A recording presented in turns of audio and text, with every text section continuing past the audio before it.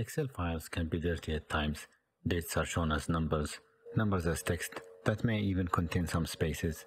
The problem is even bigger if you're planning to combine and import them into a database like Microsoft Access, for example, or any database really.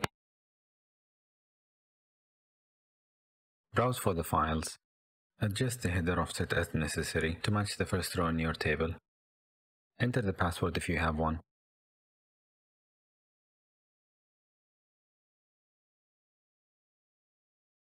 Select the sheet you want to clean up and in the Columns tab, right-click to ignore the column or mark it as a date.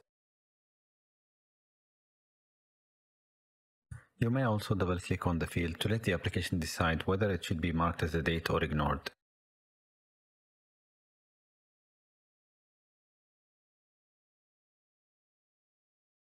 Select any other sheets to be cleaned up and click on Fix.